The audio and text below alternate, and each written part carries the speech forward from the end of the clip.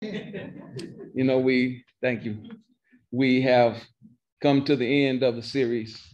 And a lot of y'all don't even realize this has been a series because we began with Love is the Reason. This has been my version of a Christmas series that I don't go directly to the whole of the Christmas story, but I use the Christmas story as an outlier so that we can see God in a different way in this season. And love was the reason that we started with, and love is still the reason. And grace is the objective that he came for. And this week, hope is the gift. Hope is the gift. This is the gift of hope. This is the gift of hope because Jesus is hope. And I struggled at one point in mind because the scripture says that on earth, peace and goodwill toward men, but the Lord showed me that hope gives peace and opportunity. There will be no peace if you don't have hope for peace. Amen. Peace can't take root unless hope is alive. Amen. Peace just continues to swirl and swirl and swirl until it has a place to land. Oh my God. That's good. Jesus is our hope. Hallelujah. Jesus is not just my hope for today. My hope for all eternity is Jesus. Paul describes Jesus as our hope in 1 Timothy 1:1. And in Titus 2:13, he calls him our blessed hope.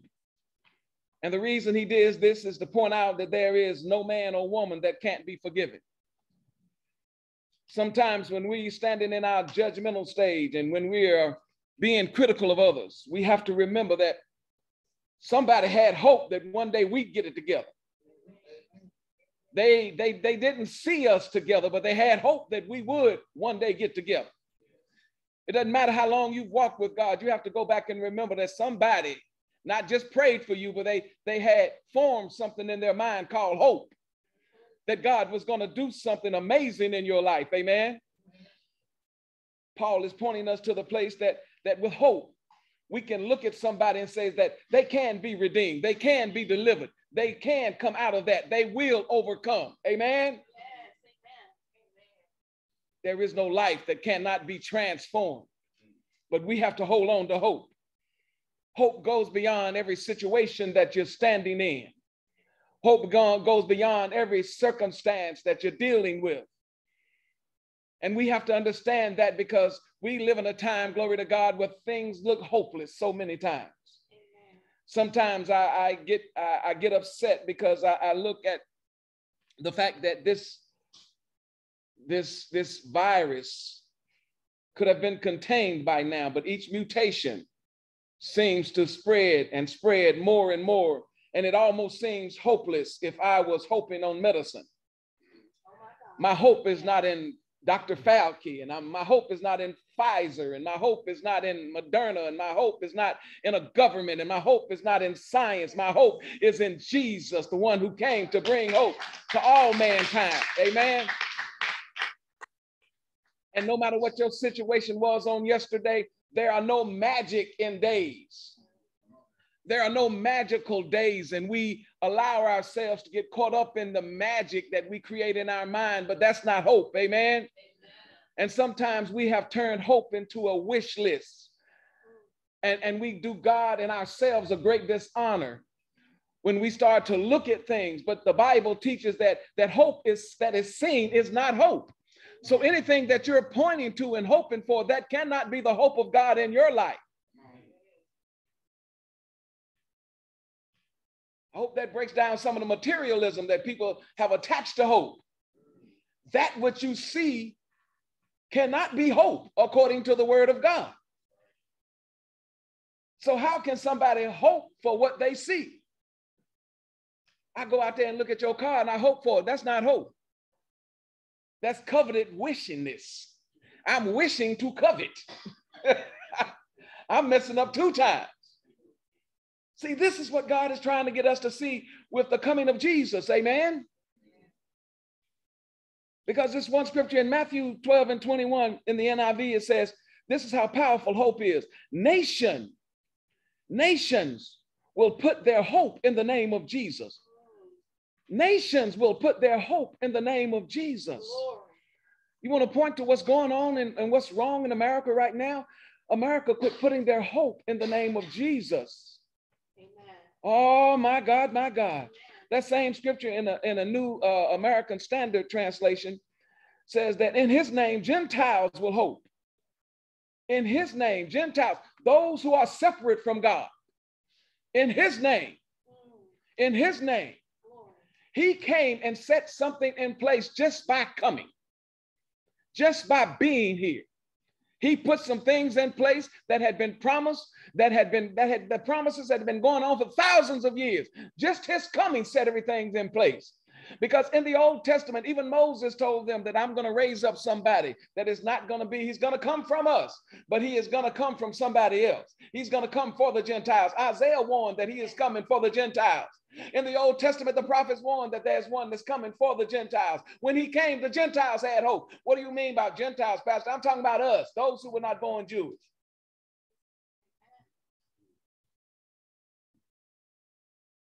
The Spirit said to me something that was so profound that I almost didn't write it down because I thought that it was just for me.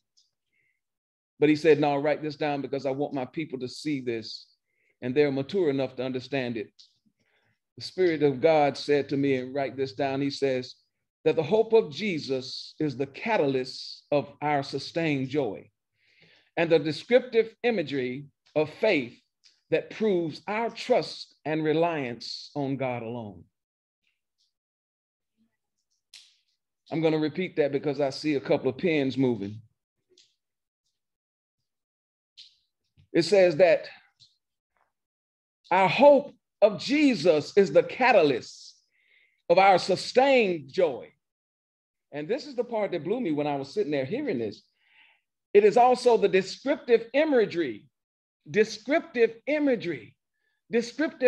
in your mind, the descriptive images in your mind of what faith has proven that our trust and reliance is in God alone. Amen. See, what we have to understand that hope is a flesh fight.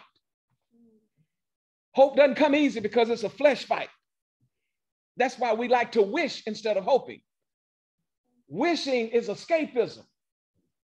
Wishing allows us to get away for a moment. Wishing is to fantasize. Hope is a fight. Hope is something that I have to dig in on and know that whatever God says to me, it will take place. The image that he has shown me has not gone anywhere. I'm going through a storm. I'm going through a battle. I'm going through a sickness. I'm going through some things in my life. But if God has given me an image, I don't need you to prove it. I don't need you to touch it. I don't need you to agree with me on it. I don't need you to do anything. I am in a fight. I just pray that you pray that I can remain in the fight, because if I remain in the fight, I get closer and closer to that thing that I hope for. Amen. Amen. This is a flesh fight. Thank you, God. And the closer that Christians get to the understanding that there is no easy, the closer we'll get to seeing the hope of God revealed in our lives. I said the closer we'll get to seeing the hope of God revealed in our lives. I didn't say your hope. I said the hope that God has for you. See, the hope that you have has to line up with what God has already hoped for you. He already has an imagery. He already has an imagery in heaven of what he has already has acknowledged that will take place in your life. My God, my God. This is why it's a flesh fight, because you want to hear something that makes you happy and makes it sound easy, but it's not easy. It is a flesh fight. But let me tell you something. Jesus came. So listen, what is that song that brother just played? I plead the blood. I plead the blood. This is war. This is war. You let the devil come and steal your hope because things get bad. You let the devil come and steal your joy because somebody said something to hurt your feelings. You let the devil take your Christmas celebration away because you didn't have enough money to buy what you wanted. You didn't have, come on, somebody, you didn't celebrate. You got sad at Christmas because you said that you wanted this and you didn't get it, and they don't love you and they didn't show their love for you. You didn't get it because the kids didn't come over and stay with you, and nobody called you on Christmas Day, and now hope is gone. Let me tell you something right now. This is why it's a flesh fight. If nobody called you, if you didn't get nothing, glory to God, in Christ Jesus, there is an image of something that has been promised in heaven that is going to take place in your life. And you cannot let it be dictated by the people around you, even though they love you and you love them. It has nothing to do with them. It has everything to do with you and God, your relationship with God, and the faith and reliance on God alone. Hallelujah.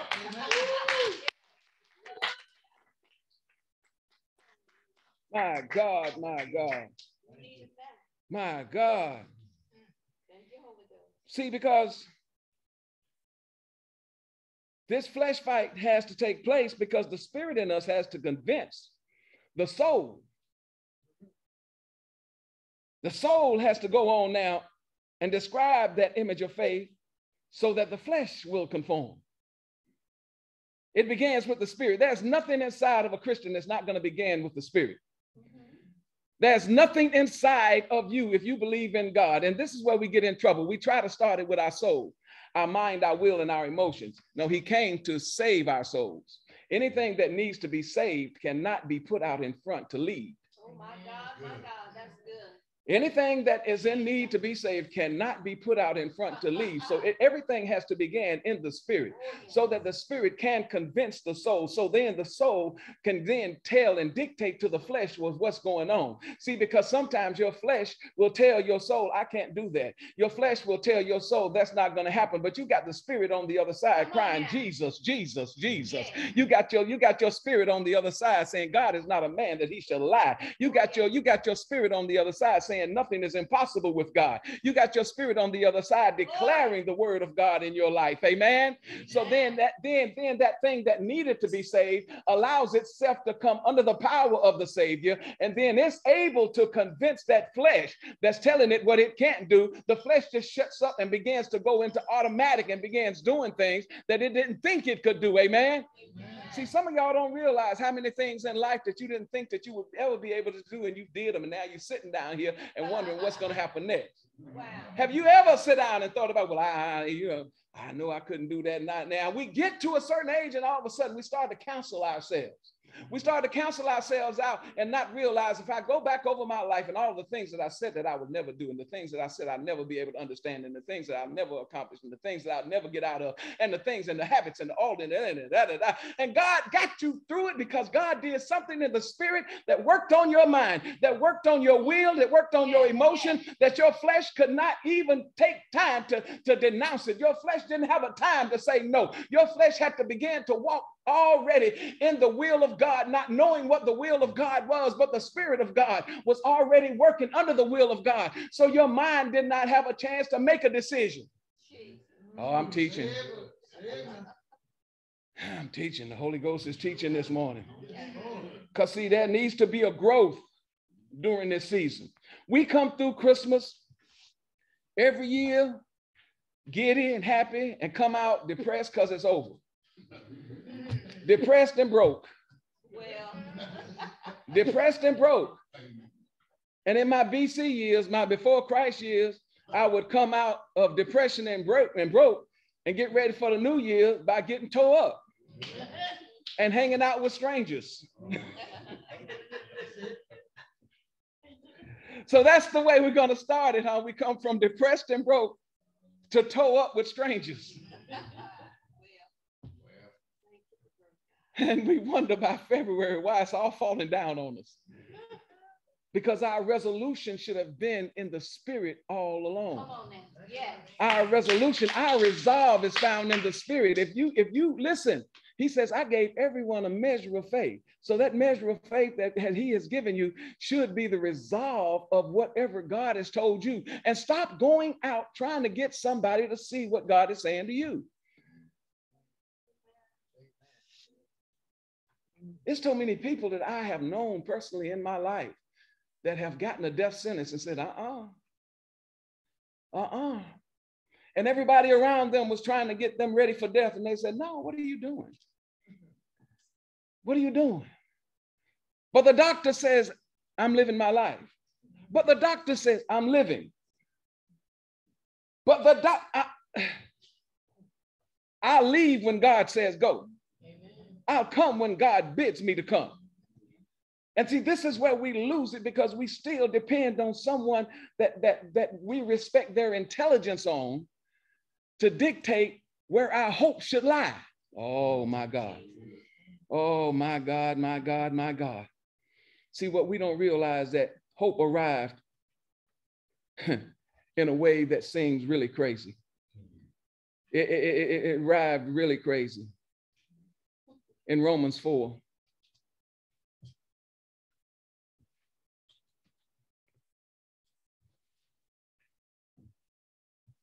This is the fight.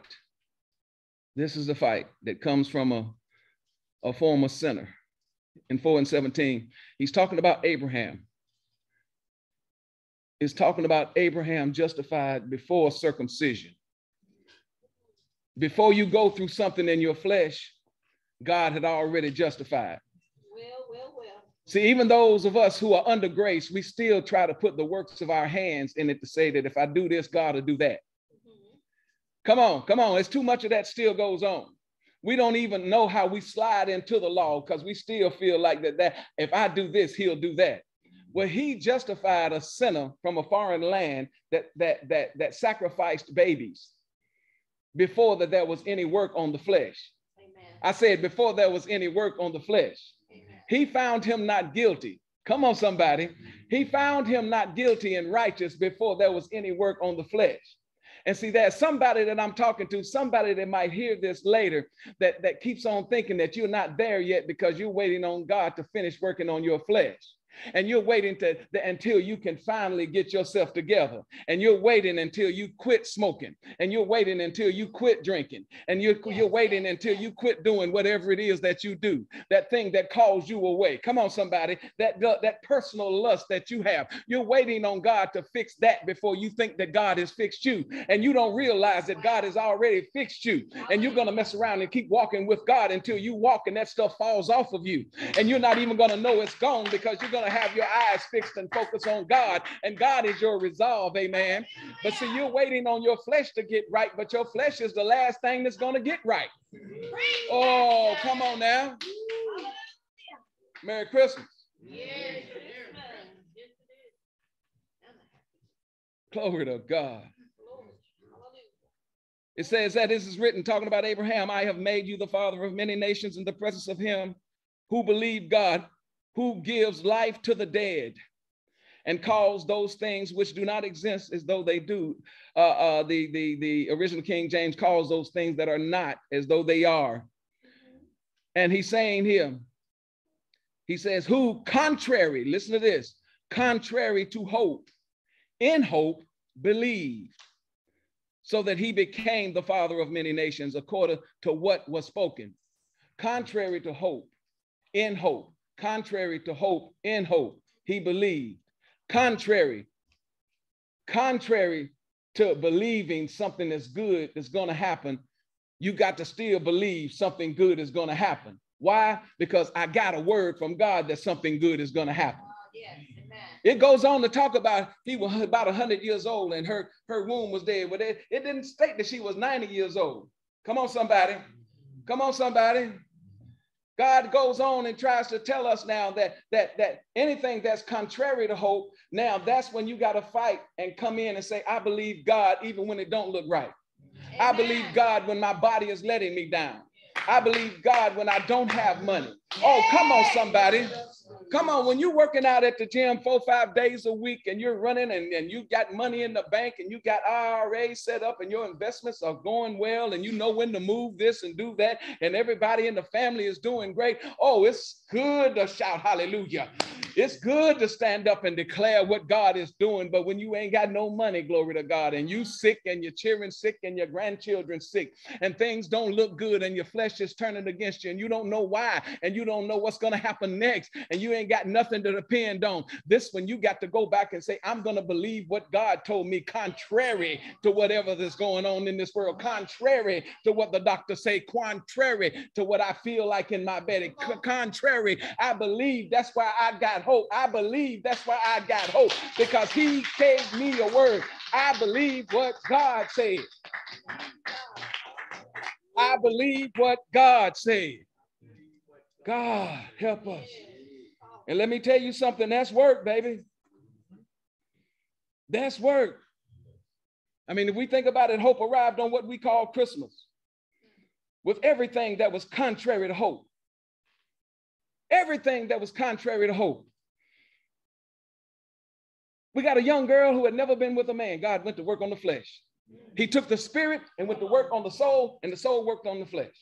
He took the spirit that worked on the soul, and the soul worked on the flesh. Contrary to all hope. She says, I have never been. Don't worry about that. The spirit is going to take care of that. The spirit is going to give you a seed to give birth to something that you have never had an opportunity to be involved with. I said something that you've never had an opportunity to be involved with. Something you've never had, because the spirit is going to put a seed in you and make sure that you give birth to it. Come on, somebody. Come on, come on, come on, come on. This is what this season is about. Fighting through this flesh of ours, fighting through this flesh of ours so that God can make the impossible happen where we don't see it. We don't see it. My God, my God. God went to work on the flesh. He went to work on the flesh of the man because this man was shocked. This man was hurt. This man was disappointed. And it was understandable. And when I read something in a devotional several weeks back, it struck my heart. It says, most natural men would have not only been vindictive because of their hurt, they would have felt to be justified in whatever they did because of the level of hurt. But let me tell you why God had this man. Because this man had already made up his mind that in spite of the situation, I'm not going to make her look bad. In spite of the situation, I'm going to cover her up. In Matthew 1, it explains it. It says husband, Joseph calls him a husband, was a just man, meaning a righteous man. He didn't want to make her a public example because, as I've stated, she could have been publicly stoned. She was betrothed to another man. So in order for her to be pregnant, she had to have slept in the eyes of men with another man. He didn't want her to go through anything. So he already had a plan. He already had a plan. But let me tell you something. When you got a plan to do good instead of harm, God will expose you to his plan to do even better. Oh God, somebody's missing that in here. When you got a plan to do good, when you hurt, when your feelings have been hurt, when somebody has hurt you and done something bad to you, somebody has disappointed you, somebody has taken your kindness and used it for weakness, God says, if you got a plan to not cause hurt, if you got a plan to pray for them, if you got a plan to show any kind of kindness to them, if you got a plan to not do anything to bring vengeance, God will expose you to his plan for your life. Come on, come on, come on, come on. See, because then the Lord appeared to him in a dream. The Lord appeared to him in a dream.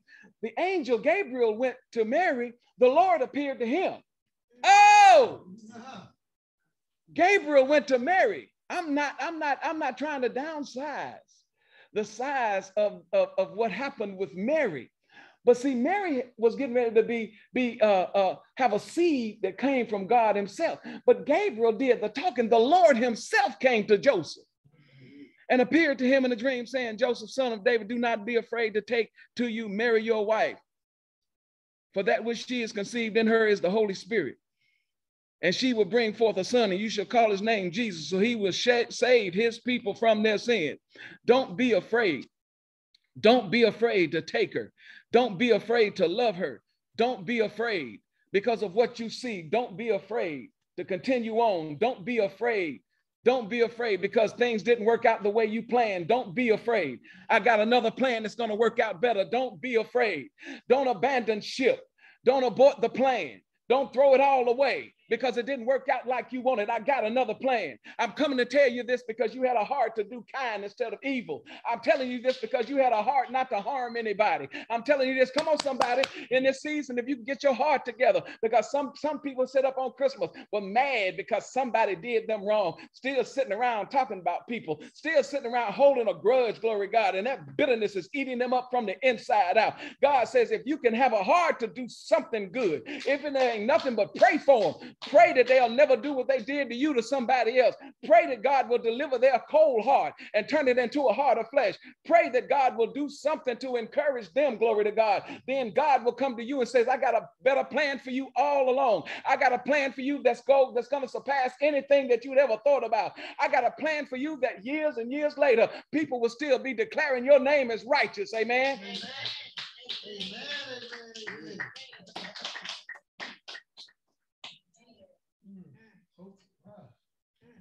Contrary to what was previously hoped for. Contrary to what you previously hoped for. In Christ Jesus, hope is going to paint a new picture. Hope is going to paint a new picture. Hope is painting a new picture. Let me put it like that. It's not going to, it's painting a new picture. And so many times, it's not the picture that we first paid for. It's not the picture that we wanted the artist to paint. It's not the picture that we had made up in our flesh mind. So when God begins to paint a new picture, sometimes we reject it. And we'll even go as far as to say that it is of the devil.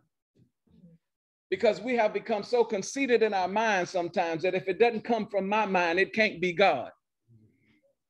Stay quiet. Go tell your neighbors. Kilgo said it. Yeah, because that is the conceit of the modern day church. That many times, if it doesn't come out the way I saw it, it doesn't come out the way I prayed it, it doesn't come the way that I thought about it, it can't be God. Merry Christmas.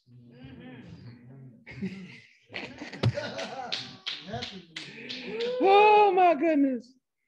Oh my goodness. But listen, let me tell you this. Faith and hope will not be separated. A few weeks ago, I taught about how we need to separate grace and mercy in order to be able to realize the optimum effects of both. But faith and hope will never be separated totally, because faith feeds hope and hope follows faith. Faith feeds hope and hope follows faith. See, this is why a lot of people get disappointed in life, because they hope for money because their faith is in money, because they think that money is the answer to whatever they're dealing with. And so many other people have hope in people because their faith is in people, because they think that people are dependable. And I don't care how much people love you, they're not always dependable. See, so what we don't realize is sometimes these people that we depend on, they got issues too. Oh, Lord, have mercy. Let me go head on. And some people depend in these days here, they depend on worldly knowledge and technology because they think that that's an opportunity and that's going to fix our problems. But what we don't understand is we put our faith in that. And when it crashes and falls, you go to a McDonald's and they can't even take your order because can't nobody count no more. Maybe y'all not been there. Maybe y'all not been there. I've seen it happen in stores. I've seen it happen in places like McDonald's. I've seen it happen because technology crashes and their knowledge is only in technology. So when technology crashes, nobody can add and subtract. Jesus, let me move on. Let me go head on. But see, this is the part that God's people today need to hear, because so many people put their hope in pastors. And they come away disappointed because pastors are going to let you down. Pastors are going to let you down. Pastors are not Jesus. Pastors, just like those people that you love and you depended on, sometimes they got issues too. Oh my God, somebody don't want to hear that right there. And those that don't want to hear that, they hold on to that hope in the building. If I just get to the church house, I get to the church house. Well, what you going to do when the church house lights go out? What you going to do when the church house heat go out? What you going to do when the church house itself is not giving you what you need? And then all of a sudden you get angry, you get upset because the thing that you put your hope in, it was not dependable. It was not able to do what you thought it was able to do. And God sent me here today to let you know that we celebrate Christmas, glory to God, because the gift of hope came in Christ Jesus. And there is no other hope except for the hope that is in Christ Jesus. And you cannot bypass Jesus and go to the Father, because you cannot get to the Father except for him. And you cannot have the Holy Spirit without Jesus, because the Holy Spirit is a gift from Jesus to us. Amen. So any hope that you're trying to have in life, any knowledge and expectations for something going on in your life later in life, is going to have to come through Christ Jesus. Can I get somebody to say amen? See, in 11:1, sometimes we get it twisted. Now hope is the thing. Now hope is the substance of things hoped for. But 11:1, many Christians think is a definition, but it is not a definition of faith. And we need to know that. Hebrews 11:1 is not a definition of faith. It's a description. Oh, yes. It's a description, but not a definition. Because faith is to be mentally, intellectually, and spiritually inclined and convinced. Oh, yes. Listen to what I said: mentally, intellectually, and spiritually inclined and convinced, to the point of that's where your trust lies. That's faith. That's a description of faith. So when I looked at 11:1 and looked at Jesus and looked at the description, it begins with now. Yesterday, when you were celebrating Christmas, you didn't even realize that you were celebrating now. I looked at now, and now, the meaning of now is a perpetual continuative that always is next. A perpetual continuative, perpetual. It keeps rolling, continuative, keeps moving, keeps rolling, keeps moving, keeps rolling, keeps moving. That's always next. That's always next. If I say now, and I say now, the last now is already in the past. Jesus is the only thing that can be our perpetual continuative. He is the perpetual continuative, just as he is our perpetuator. Come on, somebody. I told you the perpetuator is not just the one that stood in for sin. The perpetuator is much like that thing that from NASA that's coming back, that keeps the ship and the people inside the ship from burning in when it comes back in the earth's atmosphere.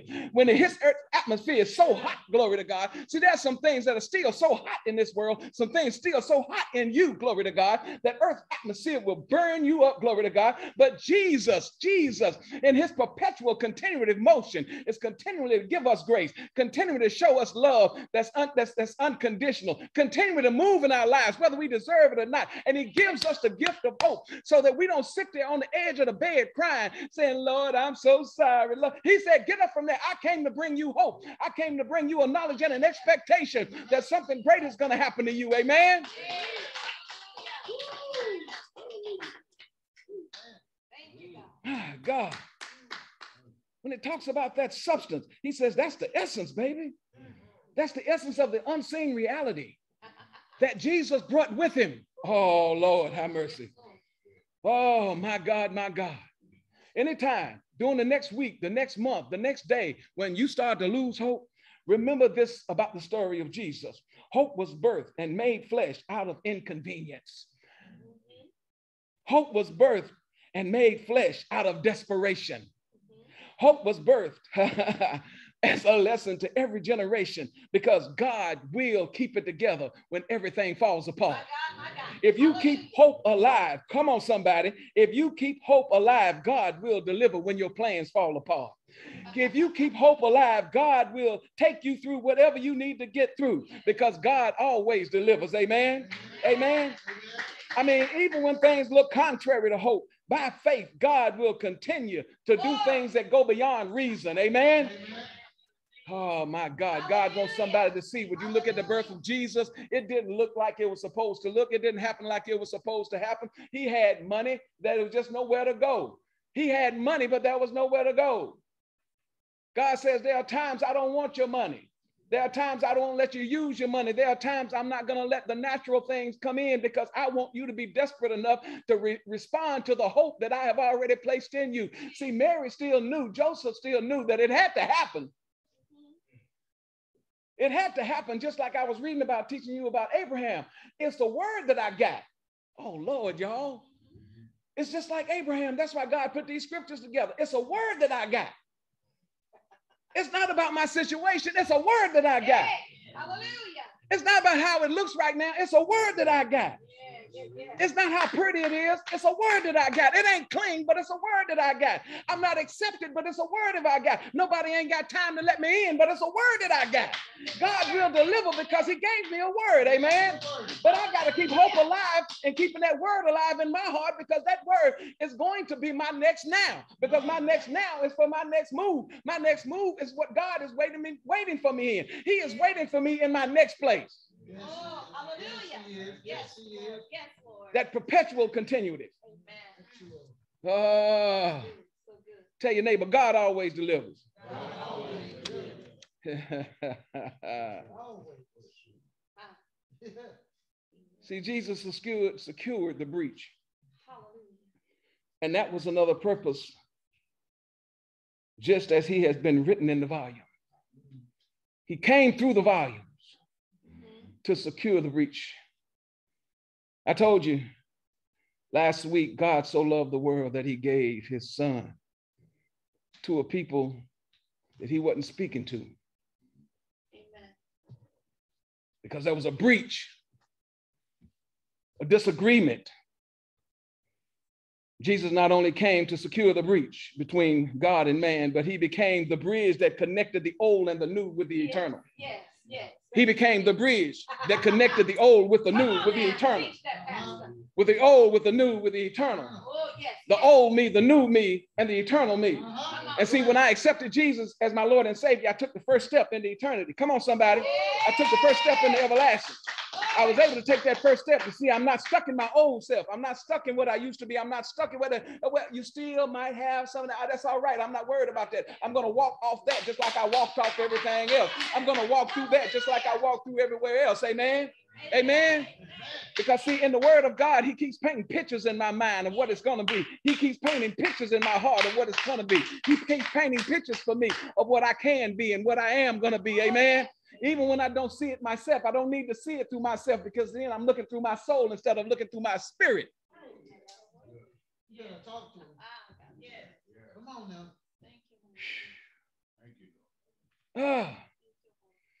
See, in the old covenant, God organized the people to stand out, to be different, as they waited for the promise of a Messiah.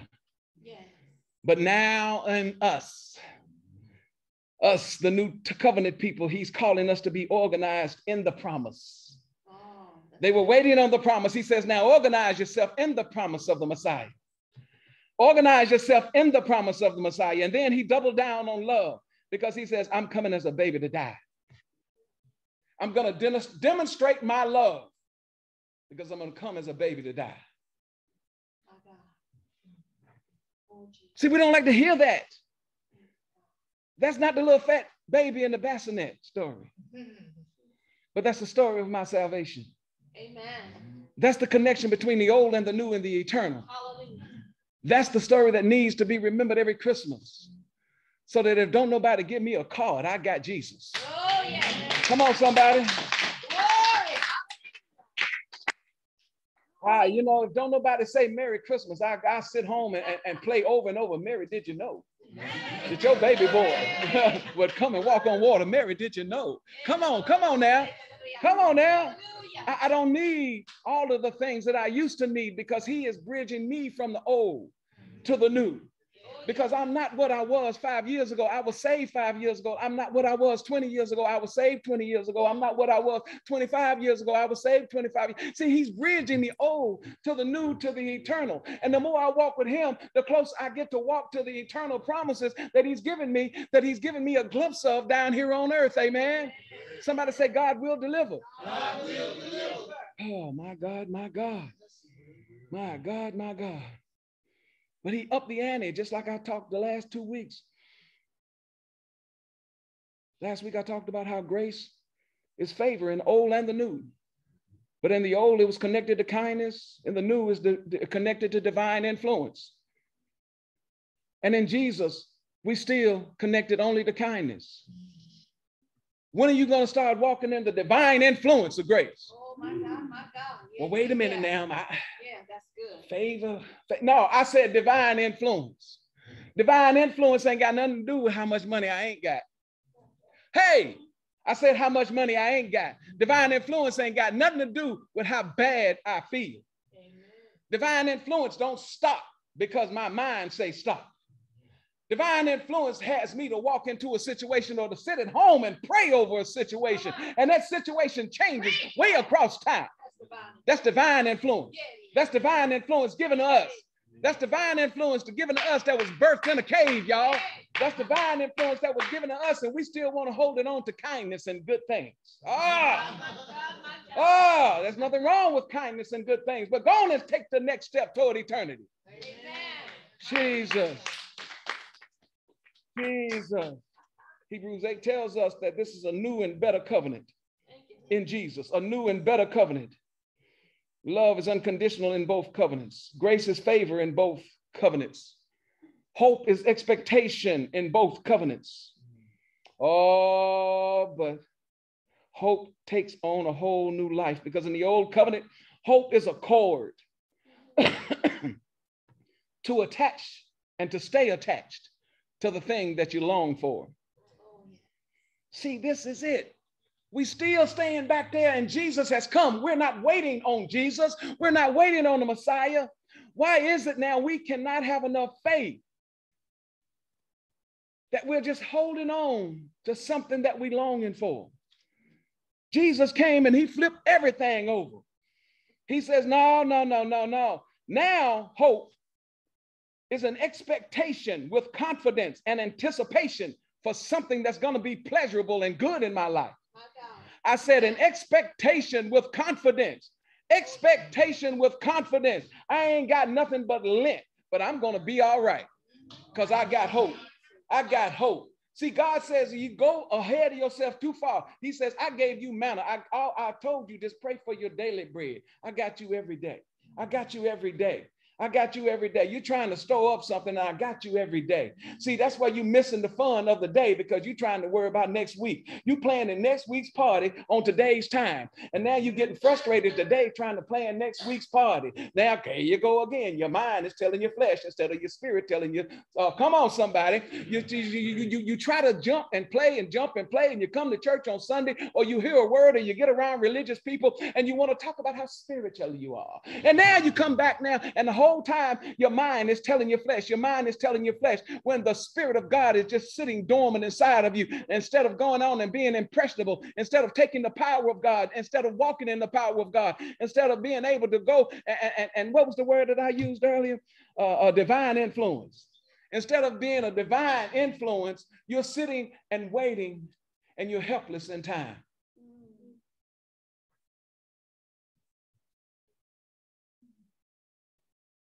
Lamentations. Jeremiah was writing about hope was gone and how sad things were. We don't realize when Jeremiah was writing Lamentations, it was a time when Israel was practicing cannibalism. As a people, they were practicing cannibalism. They were selling one another's children. And all who died, they would cook them and eat them. It talked about they had money. It talked about how much silver it costs for dove's dung. They had money. It talked about how much they were willing to pay for the head of a donkey. It's not that they didn't have money. They didn't have God. They had money, but their money couldn't buy them nothing but a donkey head and some dove's dung, because they didn't have God. And Jeremiah was lamenting, and he said, my strength and my hope in 3:18 have perished from the Lord.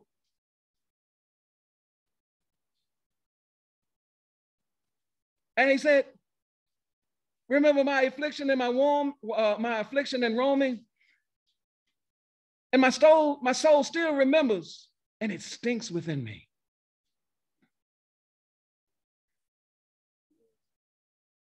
You cannot go back to the good old days and think that you're going to replay the good old days, because the good old days were never that good, no way.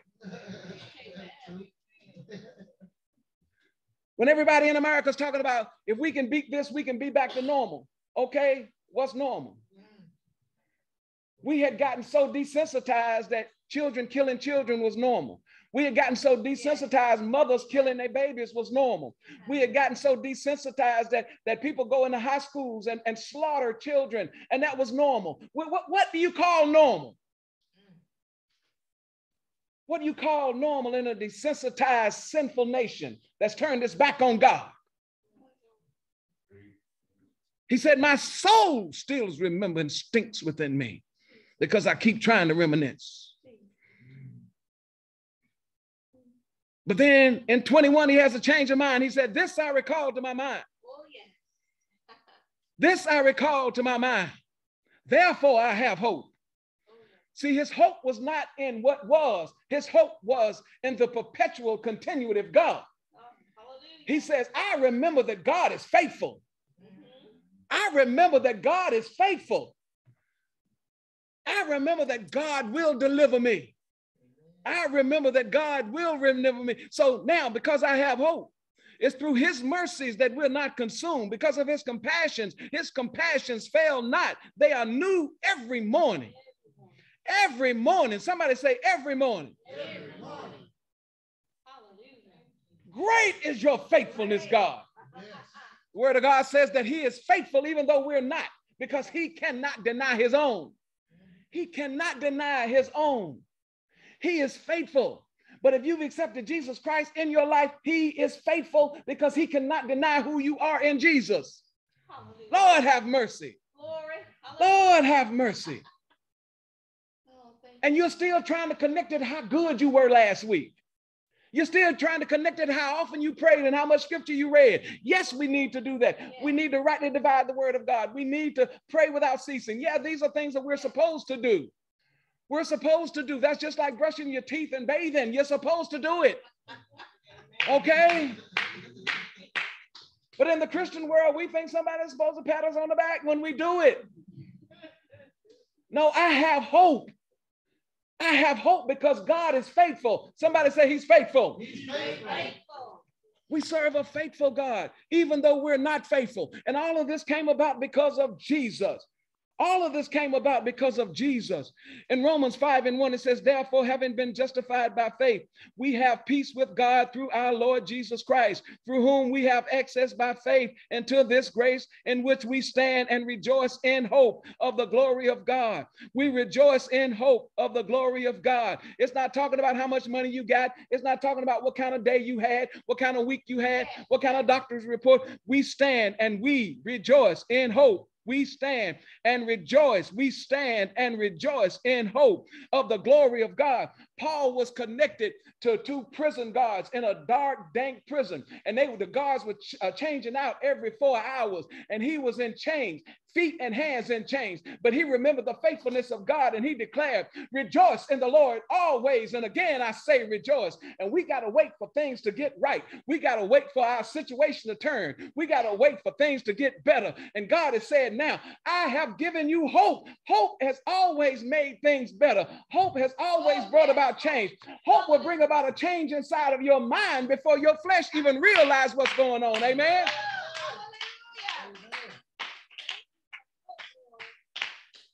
And if that was not enough, he says, not only that, just like the Lamentations were taking place that Jeremiah was writing about, he says, we will not have lamentations. He says, let me tell you why. I'm going to build this thing. See, because we glory in tribulation. We don't write about it. We glory in tribulations. We don't groan about it. We glory in tribulation. See, that's why your tribulations continue on, because you keep calling somebody and texting somebody. You keep tribulations alive and in the forefront of your head. You keep tribulations in the forefront of what you're doing next. You keep tribulations out there so far ahead of you that you're afraid to go forward, because you know tribulations is up there. Because why? Because you put it out there. Come on, somebody. He says, no, not us, not us. Not us, not of us of divine influence. No, we glory in tribulation, knowing that tribulation produces perseverance. You understand what I'm saying? Everything I'm going through is producing something. Everything that you suffer through has produced something. Every time that you've cried out, it has produced something. You don't realize how strong you are right now. See, you got such a divine influence right now that you can sit home in your chair and just rock back and forth and talk to God and speak about your grandchildren's life. You can sit at home, glory to God, and just declare God's glory over your children's life. You can sit here at home because you're using the influence that God has placed on you. And you would not know you had that influence if you had not gone through the tribulations, and you know that God brought you through the tribulations. I said tribulations where everything turned upside down. Tribulations where you didn't know what was going to happen next. Tribulations that God brought you through, glory to God, that now that you can't do nothing but trust God. Amen. And if that wasn't enough, perseverance gives you godly character. Godly character, not any character, because see, you've been a Disney character, huh? Come on, somebody. You've been a funny book character. You've been a Marvel character. You've been all kind of characters, amen? But he says now this produces godly character. Now the character of God is in you. The character of God is in you. You can't, listen. You can't speak that tribulation out of your mouth now if you wanted to, because the character of God holds your tongue. Thank you, Lord. I said the character of God holds your tongue. And if that's not enough, the godly character inside of you produces hope. King James says, hope makes us not ashamed. Oh, yes. New King James says, hope never disappoints. Hope never disappoints because the love of God has been poured out in our hearts by the Holy Spirit that's been given to us. Hope never disappoints because the love of God has been poured out in your heart. Hope never disappoints because the love of God, listen, and the Holy Spirit that's been poured out in your heart.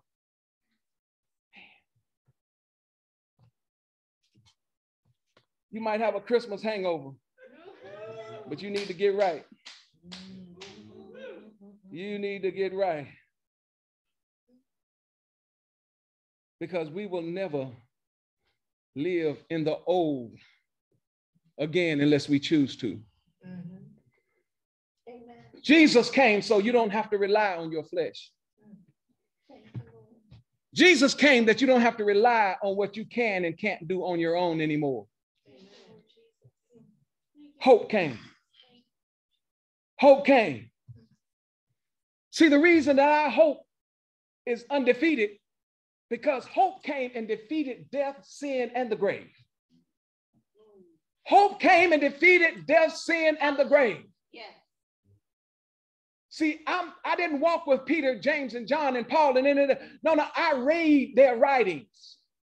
I read their writings so I know that hope has torn down the power that Satan had over me. They had to live it and learn it. I can read it and believe it. Oh, the devil makes it loud on purpose. The devil makes life loud on purpose to distract you away from the hope of glory. He makes life loud on purpose. And as soon as he makes it loud on purpose, then he makes you feel so alone. God says you'll never be alone. I've come that I'll never leave you nor forsake you. You'll never be alone again. Thank you, God. Hallelujah. Hallelujah. Hallelujah. Hallelujah. Hope came and laid in a feeding trough to declare, I'm the bread of life. Hope declared, I am the bread of life. Lay me in the feeding trough. Jesus says, take, eat, this is my body that I give to you. See, hope came to give hope to those that were told there's nothing to hope for. Hope came out of darkness. Oh, yes. Hope came out of lack. Hope came out of desperation. Hope came out of loneliness. Hope is speaking to somebody right now that feels like that they have messed up so bad that they don't measure up. Hope is saying, grab hold to me. Grab hold to Jesus. And when you grab hold to Jesus, I'll come and paint a whole new image in your mind. I'll paint a whole new image in your mind, and it will change and it will grow better. And it will become more like what God has in store than what this world has in store for you. And it cannot be erased by the world, but you got to grab hold to Jesus. Hope came for those who were looking for a way out, those who were looking for escape. Hope came to let the world know that God always delivers. So in this season, as I close this out, love, grace, and hope. It's time for us to operate in divine influence, because our hope is not in man. Our hope is not in money. Hope is not in knowledge, technology. Hope is not in your pastor. Hope is not in a building. Hope is not in your family. Hope is not in your children, your husband, your wife, your boyfriend, your girlfriend. Hope can only be found in Jesus. Hope came in this season so that every season in your life can be filled with hope. Amen. Every season in your life. I thank God for you and the hope that he's placed inside of you. If this word has been a blessing, give God a hand clap of praise.